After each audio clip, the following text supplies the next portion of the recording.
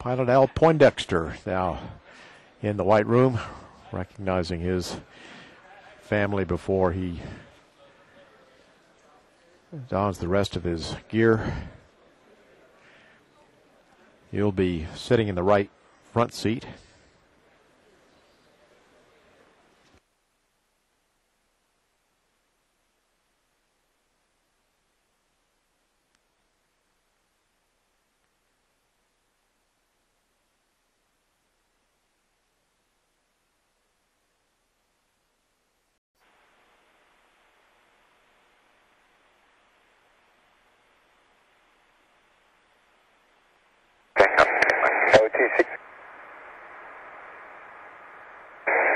OTC, CDR, contact. CDR, OTC, got you loud and clear. Good morning, Steve. Have you loud and clear also. Good morning, Jerry.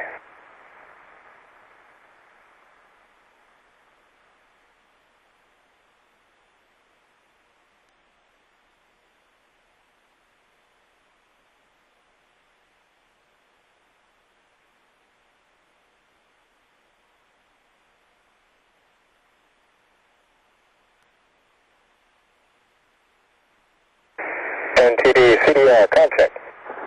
CDR, this is NTD, and I have your recognition not just of the family, but of the Columbus Laboratory aboard Atlantis. This is the European Space Agency's contribution to the International Space Station.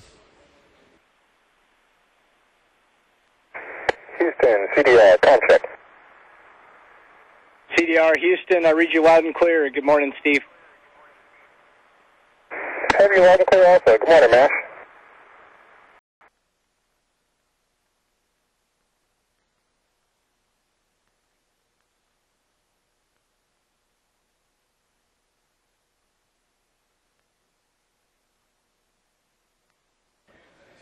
Rex Walheim being fitted with his helmet.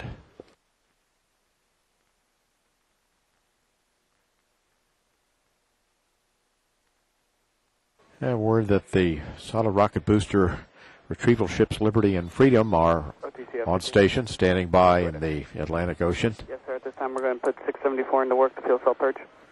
The ships departed from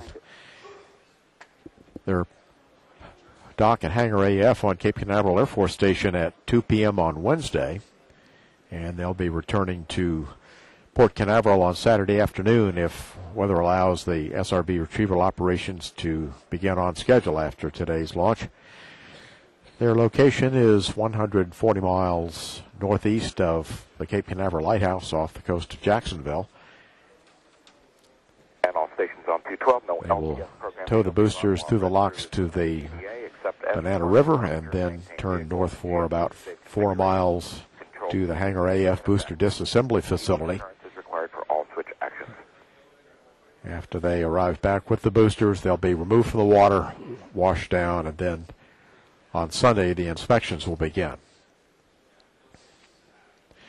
Right now they're performing a radar and visual search of the impact area to be sure that it's clear of ships. And they're relaying sea conditions and weather reports back to Shuttle Weather Officer Kathy Winters. Ships can cruise at a speed up to 27 knots depending on the weather and can carry enough fuel for a range of 7,000 miles and enough food and water for up to 30 days if need be. The ships have berths for up to 24 crew.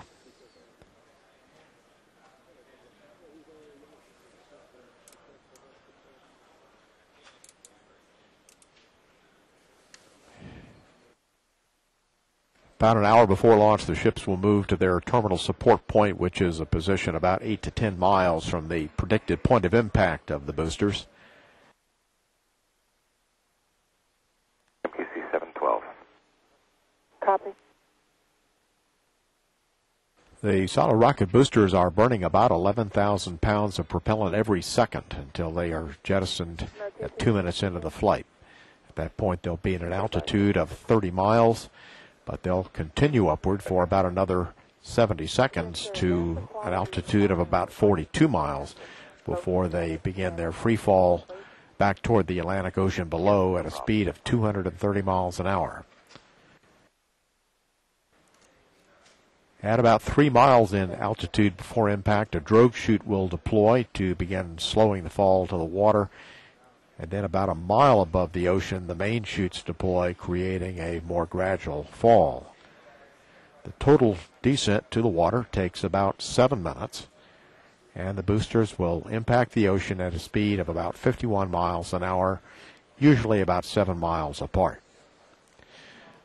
The booster recovery operation takes about 6 hours. The boosters will be plugged and compressed air will be pumped into the interior, which is a procedure known as dewatering. This will change their configure in the ocean from vertical and bobbing up and down like buoys to a horizontal mode resembling logs in the water. This is actually called the log mode, and in that way they can be towed back to Port Canaveral by the SRB retrieval ships.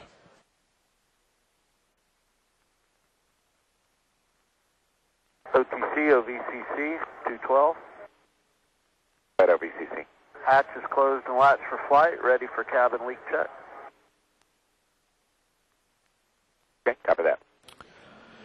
The closeout crew reports that the access hatch is closed and latched, and they're ready to do the crew cabin leak checks.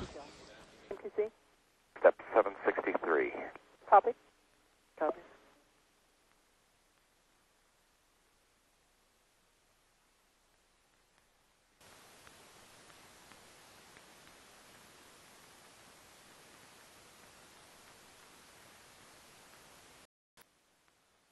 Going into the 20-minute built-in hold, and 2, 1, T-minus 20 minutes and holding. This is a 10-minute hold.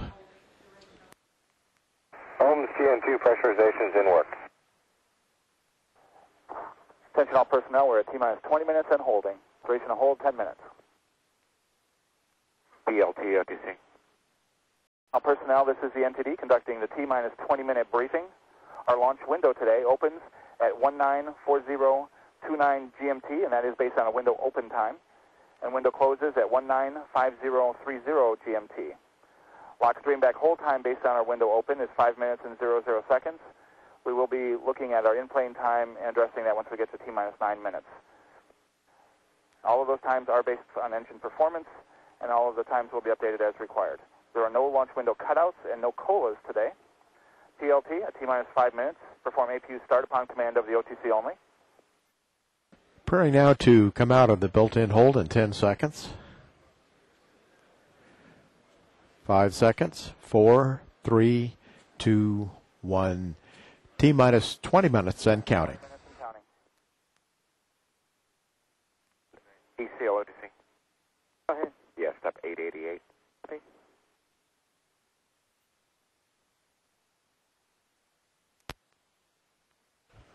Steve Lindsay, flying shuttle training aircraft, reports that the crosswind is fairly steady, which is good for handling characteristics of the shuttle should it have to come back, as opposed to a gusty crosswind, which makes it a bit more sporty. STM, we're going to need tracking for closeout crew while they depart. STM copies, 7947. Copy. Remaining before we go into the built-in hold at T-minus 9 minutes. Cabin vent valves for your checklist. Cabin valve closure is in work. Counting now down into the hold in 5, 4, 3, 2, 1. T-minus 9 minutes and holding. T-minus 9 minutes and holding. STM NTD. This is a 40-minute built-in hold.